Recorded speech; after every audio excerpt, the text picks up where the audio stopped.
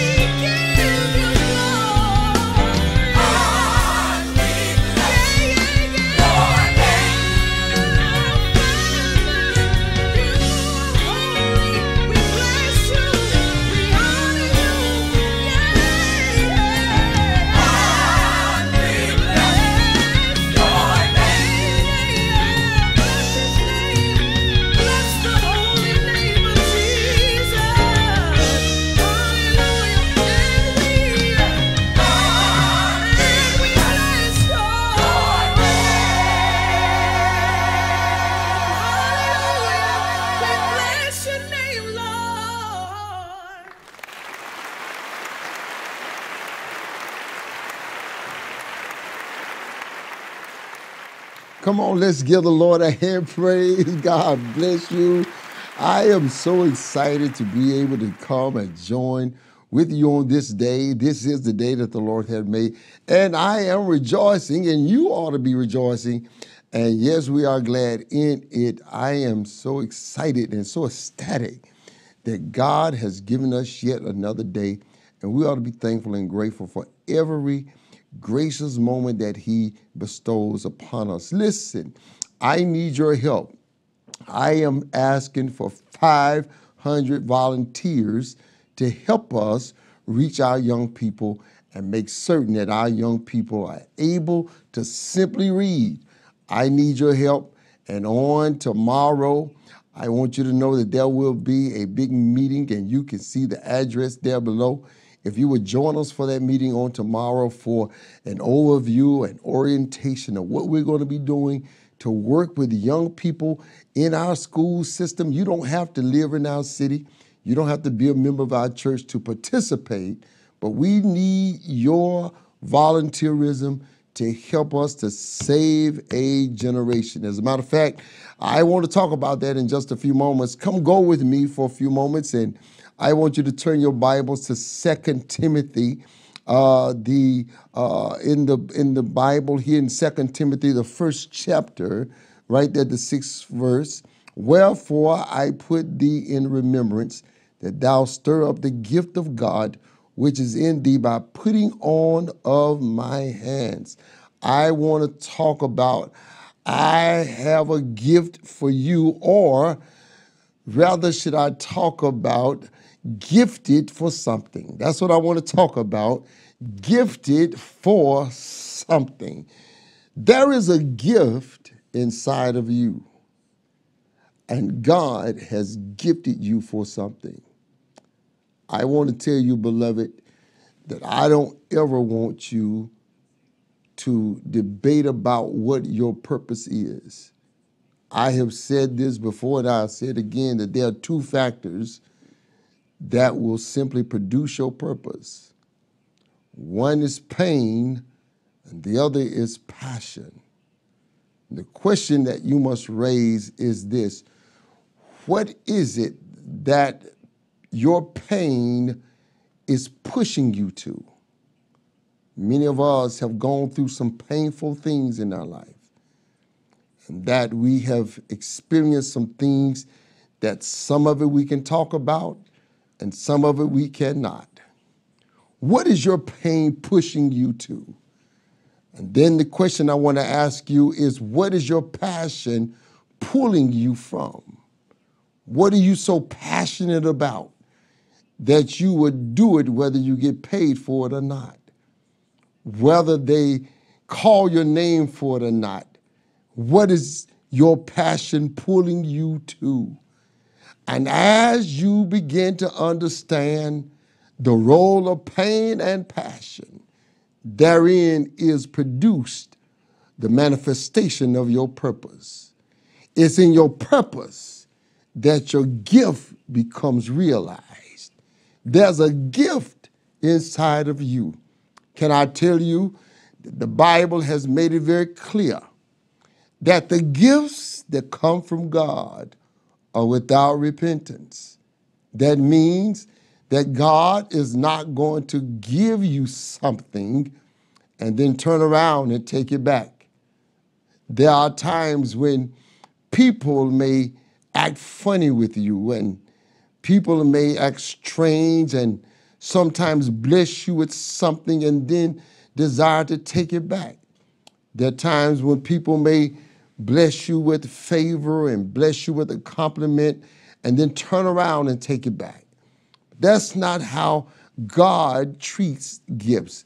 God gives us gifts, and the gifts are without repentance, which means that once God has gifted you with something, that his grace and his sovereignty is such that God will not take it back. But there is something that you must do to manifest the gift that is within you. And here in this text, it says that you must stir up the gift that is within you. I love this passage of Scripture because in this passage of Scripture, Paul here has come to the end of his journey. Paul has already experienced the time where he has had a thorn in his flesh.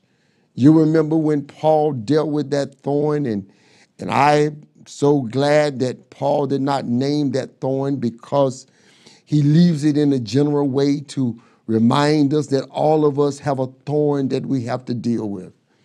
A thorn could be a coworker that you're working with. A thorn could be a neighbor that is getting on your last nerve. A thorn may be someone that does not necessarily see things like you see them, but they're agitating you and aggravating you. It might be someone in a relationship with you. It could be a thorn. He doesn't say what the thorn is. Some thought it was epilepsy. Some thought it was malaria that he was dealing with. Some thought it was an optical condition. Paul does not say what the thorn was. He said, I had a thorn that was stabbing me. It was jeering me. And he says, I prayed against the thorn 3 times for God to remove it. And God did not remove that thorn. But Paul says that after I prayed against that thorn, the word came back and said, Paul, don't worry about the thorn, for my grace is sufficient for thee. I wish that someone this morning would just put in the chat box and tell somebody that the only reason that I have survived my thorn is because of God's grace. It's not because I have been so perfect and so good, but his grace has sustained me. Paul has already come through the thorn. He's already come through the whipping of 39 times on his back. You remember when after he healed that man down there in Lystra, and the Bible says that they came and they wanted to kill Paul for healing and delivering, and they drug him outside the city and they left him there half dead. I love that. I love that because the Bible declares they left him outside the city half dead after beating him for 39 times. But I hang on to the words half dead because if Paul was half dead, that means that he was still half alive. And if he was still half alive, that's all he needed to get back into the city, to let those who tried to kill him know that you can't kill what God wants alive. Would you please put that in the chat box and tell somebody that you can't kill what God wants alive? I don't know who I'm talking to today, but there is an enemy that's on your trail. There is something that's been chasing you. There is a past that's been after you. There is something that's been haunting you in your past, in your mind, in your memory, and it's been trying to kill the dream, kill the vision that's on the inside of you. But can I tell you, sometimes you got to speak to your own mind and tell your own mind that you shall come forth, and the enemy can't kill what God wants alive. I don't know who I'm talking to today, but there comes a time when you got to speak life over your children, speak life over your house, speak life over your parents, and you got to remind the enemy that he can't kill what God wants alive. So Paul crawls back into the city as if to tell them that you don't decide where my destiny ends. I decide with God where my destiny ends. So then he's already come through that. He's already preached to the Athenians, and he's already preached to Agrippa, preached with such profundity and with such oration that even Agrippa said, leave this man alone, for he has almost persuaded me to become a Christian. He has come to all of that, and now he has come to a place where he realized that he must pass the torch. So he calls Timothy, come in here, Timothy. I want you to know that there is something inside of you that I am giving you the charge to stir it up and to continue this work. I know that is within you because it was in your mother and your grandmother. I want you to know that Paul is talking to Timothy for 2 reasons. I'm almost done. First, he has succession on his mind. And then he has legacy on his mind. Succession, legacy, both may go hand in hand, but there is a slight difference. Succession is who I'm leaving behind. Legacy is what I'm leaving behind. And so then now he says, I want you, Timothy, to take what I have been doing, pick it up and continue it. Understand this, that there comes a time when you got to start thinking about succession. That the mark of a mature Christian is not what is in it for you, but what's in it for those coming behind you. I am so thankful that I have many who have paved the way for me, my generation, and they left something behind. Can I tell you that we are in a crisis today? Because it seems that our generation has prospered, we have profited, we have done well for ourselves in many ways, and now we must raise the question, what are we leaving behind?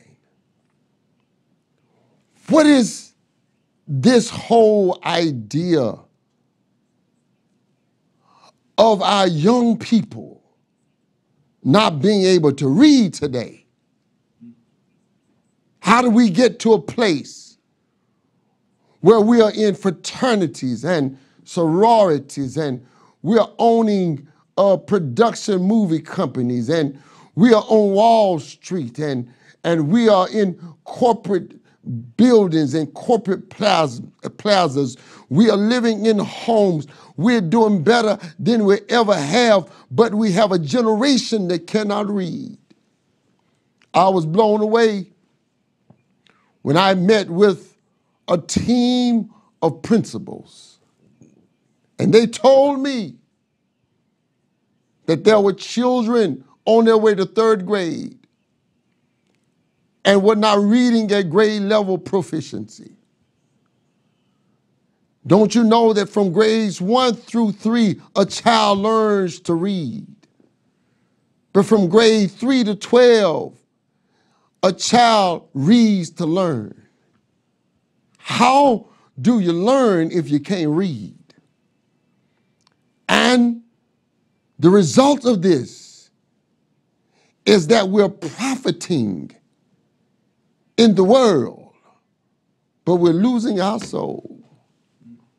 We're losing our soul when our children don't know their alphabet and don't know their vowels and don't know their consonants and cannot write a complete sentence.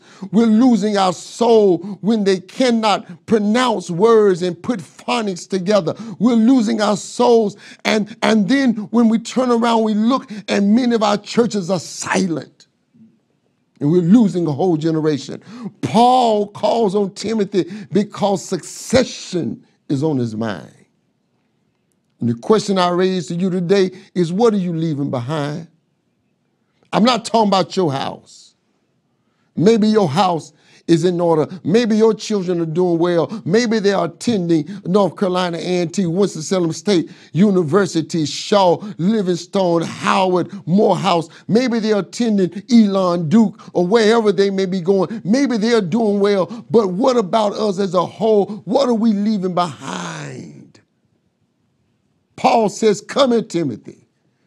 I want to leave this work in your hand. Do we have a work that we're leaving in the hands of the next generation? Then he has legacy on his mind. He says, I know that there's something in you because it was in your mother and your grandmother. Can I tell you that we have been blessed with a rich legacy? We come from kings and queens. We are the inventors of mathematics and science. And when you look at the history of the African people, we are inventors. We are those who are the original makers of many things that we benefit from today. When you look at the pyramids, somebody had to put those together. We come from people of great minds. How do we get to a place where we can't read and we can't write? Talked to one principal, and she told me that out of 36 children in her class, in her school, in one class, that 0 of them could perform at proficiency level. In another school, out of 126 children in one grade, only 12 were able to proficiently perform. And our churches are silent.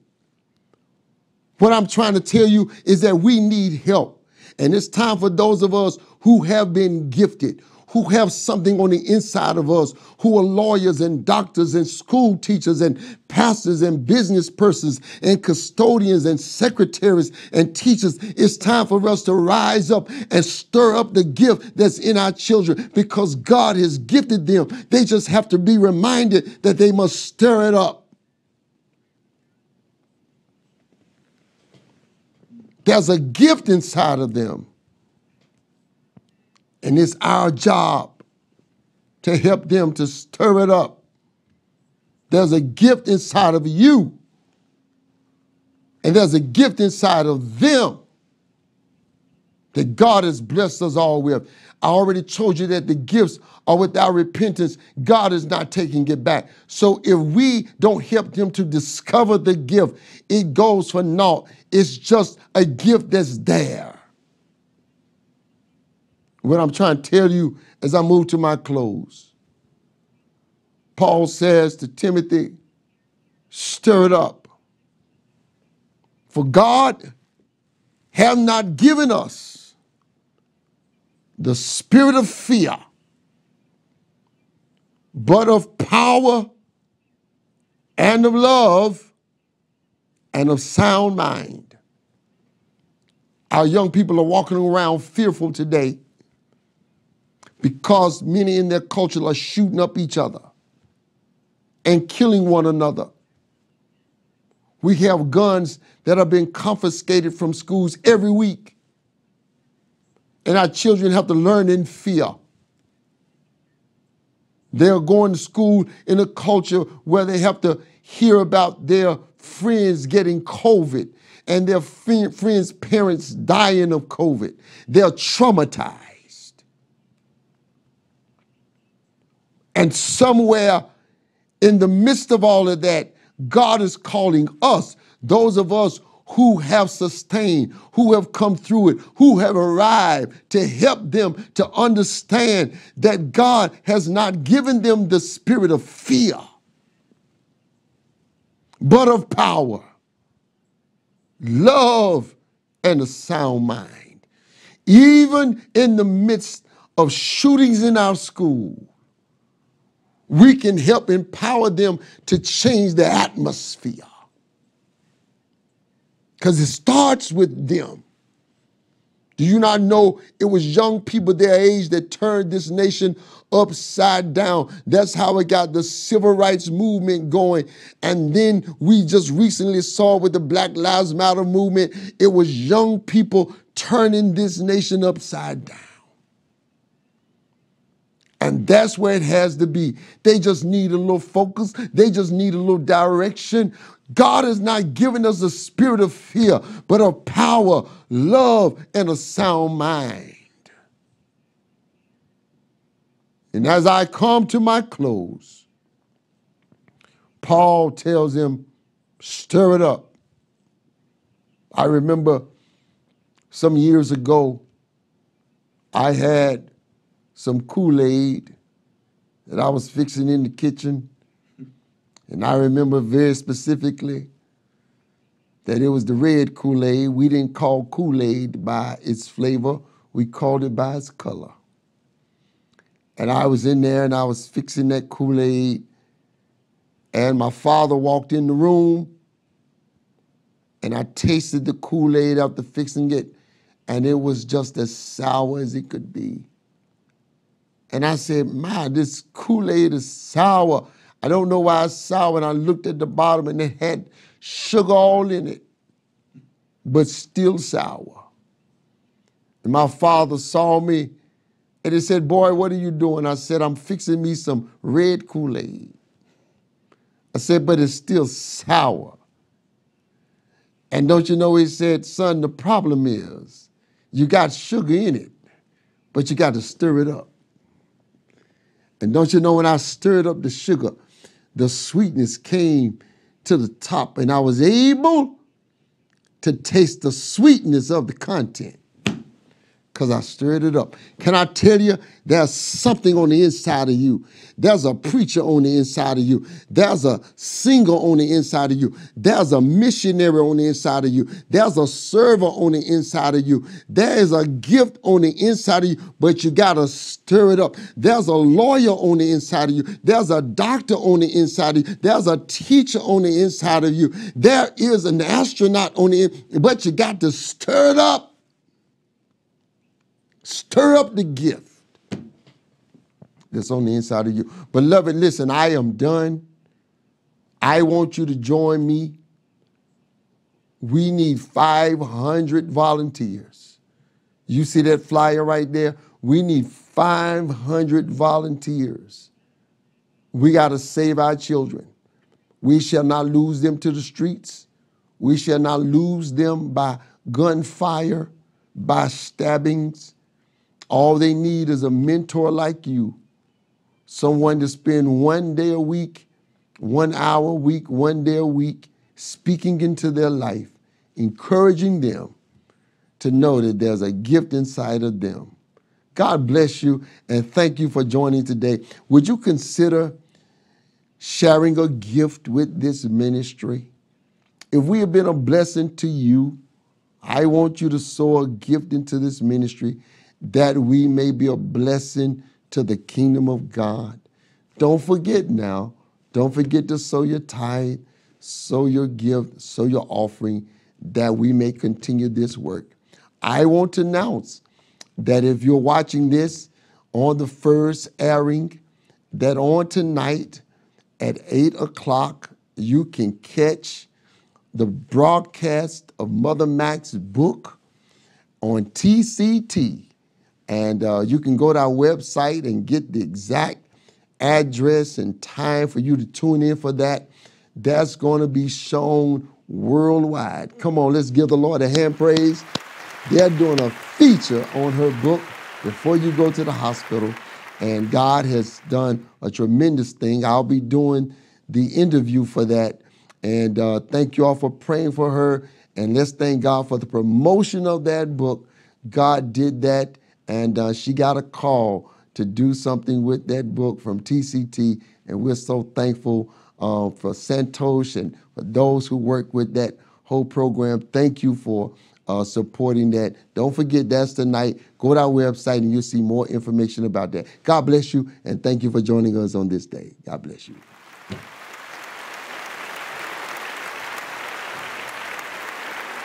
First of all, we want to thank you so much for your generous support so that we can continue to operate in excellence. The following are ways to give tithes and offerings using technology. Use the Push Pay app or go to Giving page on the Union Baptist website. Use the Cash app, which is $UBC 1200 Trade. Use the Givelify app. Union Baptist Church, Winston-Salem. For Rise Up giving, please use the designated Cash app. $Union Baptist Rise Up. If you don't use technology for giving, you may bring your tithes, offering, and Rise Up campaign payments on Sundays from 10 a.m. till noon. Envelopes will be available. Or you can mail checks only. No cash. Only checks to 1200 North Trade Street, Winston-Salem, North Carolina, 27101. Download Monday Morning MP3 Manna for an inspirational message. It can be accessed on our website, YouTube, and Facebook. Attend the Zoom church this week. The daily schedule is listed on the website. To our virtual church, if you need prayer or would like to join the church, please visit the Connect page on our website. We are pleased to introduce MindSight Counseling Services. Please call the church office at 336-724-9305 to schedule an appointment. To those of you celebrating a birthday this week, we pray that you will have a blessed birthday. Remember to protect yourself and stop the spread of COVID-19. Wear a mask, get tested, and stay safe.